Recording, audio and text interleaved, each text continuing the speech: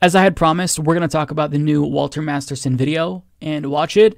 And I think this video is not just entertaining, but it's informative because it really shows you how uninformed and gullible GOP voters are.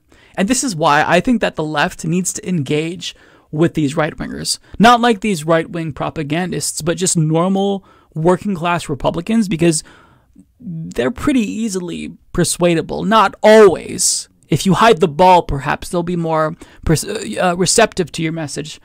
But, I mean, just look at what Walter Masterson says and how it just flies over their head. My uncle was thrown in jail for his political beliefs. They confiscated his ice cream truck. They took away all his weapons. His wife can't even contact him in jail because she's not 18. It's crazy. Well, you're 100% right. It is crazy. Every American wants life. Wait. You don't stop to question, wait, what were the circumstances here? Just because he was a Republican, so they're like, your ice cream truck is gone. And then he drops his wife couldn't even contact him because she's under 18. And it just goes right over his head. Did you hear it? Did you hear it and not care? What the fuck is going on here, folks? Liberty and the pursuit of happiness. That's what our country was founded upon. My uncle was persecuted for his political beliefs. He was, taken off to jail. They seized his ice cream truck. Confiscated all his weapons, and his wife can't his wife can't even contact him in jail because she's not 18 or anything like that. And why? Exactly. It doesn't make any sense. It don't make any sense. Excuse me, lady. Did you not hear what he just said? His wife can't even contact him because she's not even 18. I mean, look, maybe if we're really trying to be charitable here, they were just so distraught by the details that Walter was providing them with that the really important fact here that his wife is under 18, maybe that just was lost on them. But I mean, as you're going to see, a lot of them just don't think twice. So is this like normal in Republican circles, like where child marriage is just a thing? And so you're like, yeah, oh, that's weird. Of course, his minor wife should be allowed to contact him. I genuinely don't understand this. It's very creepy. It's very weird, but I'm going to try to be charitable and assume that they just didn't hear that part. Because when you like blast someone with a bunch of information, sometimes parts of that will just go over their head, the most ridiculous parts. And so Walter Masterson is kind of priming them to think about government tyranny and overreach of power. And even if he's doing this in a very hyperbolic way, which should still raise some red flags in their minds if they have any critical thinking skills, dropping in that, oh, she's under 18. If they don't see it, maybe it's because of the other things, but either way, holy shit. Factory, all the children there are unemployed. And it's okay, hang on. Yeah. I gotta go back. Yeah. So he brings in, because she's not picking up on it. It wasn't subtle enough. He brings in child labor. Down his factory, all the children there are unemployed. And it's overreach. Government overreach. A lot of people are getting... How... How do you not see that? He is not being that subtle, okay? Walter Masterson is an incredible actor, and he plays all of this very well with a straight face. But, I mean, the things that he's saying, not that subtle, okay? And they're just going along with it. This dude is wearing the Constitution here. You can't really see it, but he's wearing the Constitution and an American flag. One question that I always have for these people who wear like American flag garb, like you've seen them at these Trump events where they have like the American flag button up and the American flag shorts or pants. Like if they fart, isn't that technically flag desecration? That's a question that I actually want to ask someone who has a flag suit. The only person who I know that has a flag suit and has worn one was on the 4th of July, and he was doing it ironically. Put in jail over their political beliefs. Would you agree? Yeah, absolutely. Especially over January 6th. My uncle was also... Okay. That's a little bit different than their political beliefs, right? Because they put those beliefs, incorrect beliefs that the election was stolen, into action, and they stormed the fucking Capitol. People died on that day. And these dipshits just think, oh, well, God, yeah, those people in jail, it's because of their political beliefs. I mean, these people are morons. Like, so many of these folks, I genuinely don't know that rehabilitation is even possible. They might just be too far gone. They're off in La La Land, and they're just going to live in their own version of reality, preferably crafted by Donald Trump, in perpetuity. It's sad, but even though it's sad, I'm going to laugh at it, because if you can't, laugh, then perhaps it's just going to depress you. I don't know. Put in jail for his political beliefs. They came, took away his ice cream truck, confiscated all his weapons, and now his wife can't visit him in jail because she's not 18, and it's just a nightmare. And Nothing. It's just all, because of your political beliefs and, things you... Right. It's like, Is that a January 6th guy? What? January 6th guy? No comment. Oh, okay. All right, I got you. Good answer. That's okay. They took away his ice cream truck. They confiscated all his weapons.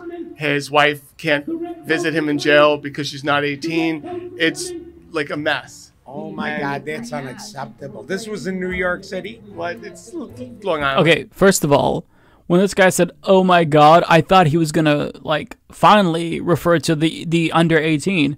But now you have 3 people here, and they're all like, oh yeah, that sounds normal. The wife part being under 18, that sounds normal, but, these circumstances are crazy. What the fuck is wrong with these folks? Oh, wow, how sad. How sad. We certainly need, I hate to say it, be political, but we need Lee Zeldin. The person that is governor right now is absolutely unacceptable. Yeah, Lee Zeldin. Lee Zeldin. Yeah. I wanted Giuliani, but Zeldin's the best chance we have, so of course Zeldin. They confiscated his... And he's referring to Giuliani's son, by the way. Now, finally, we arrive at this guy here. This is the only guy who he talked to. And I'm not sure how many people Walter Masterson spoke to altogether, but this is the only guy who actually has more questions. He's not just accepting what Walter Masterson is saying to him as fact.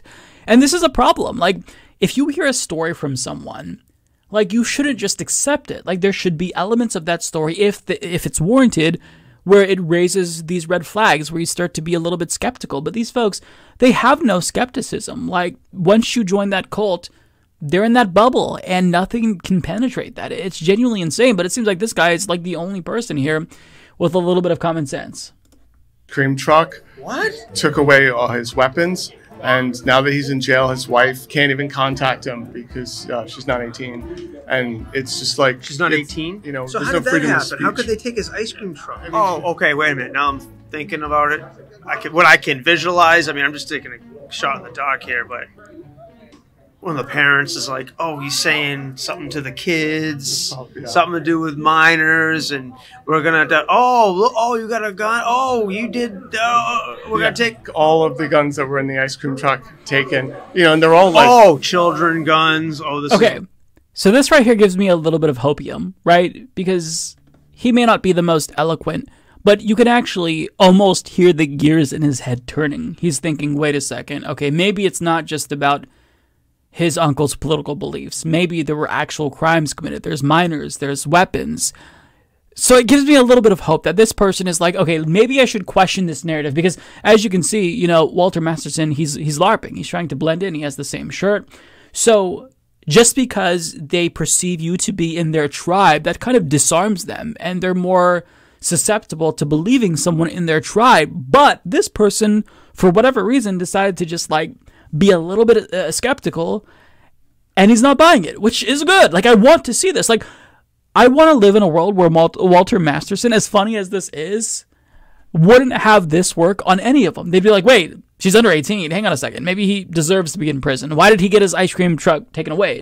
It can't be as simple as, oh, he has political beliefs that the government disagrees with. That seems a little bit implausible, no? I want to live in that world, but we're just not there. And Walter Masterson has time and again showed us that we're nowhere near that world. And this kind of just shows you that the media has failed, our education system has failed, in large part due to Republicans trying to defund it and the way it's set up. So you only fund schools based on property taxes, which puts, certain people in disadvantaged districts where they don't have that much funding. I mean, that's neither here nor there. Either way, we need to fix this as a society and try to find some way to educate these people, because I don't want to come to the conclusion that most of these Republicans are lost causes, but how do you not reach that conclusion when they get duped so goddamn easily?